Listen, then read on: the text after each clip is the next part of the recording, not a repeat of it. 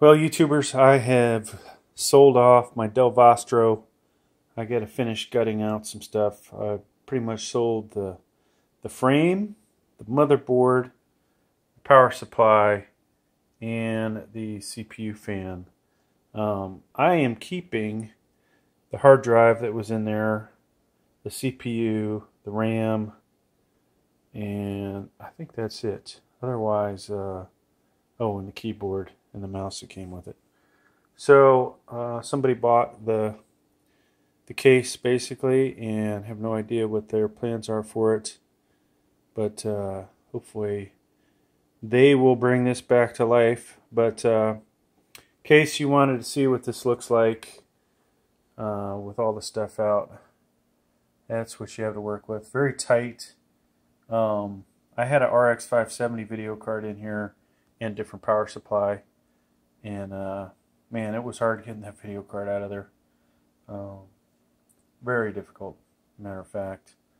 But it's out, and you know, it's got a new owner, so we will get this boxed up. And I hope you appreciated the videos I made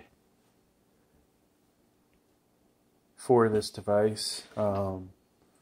We did a lot with it, upgrading the CPU, downgrading the CPU, adding additional hard drives, changing out power supplies. What else do we do? Installing M2 device in it. Never did get it to work as the operating system though, unfortunately. But yeah, decent computer. Overall, I was pretty happy with it, but like all good things, we have to move on, and it is time. So that is what we did. But one last glimpse inside, folks. And would I buy this computer again if I had a good price on it? It's questionable. It does have a lot of good features in it, but just too hard to upgrade to really get what you want. It's easier to just build your own desktop.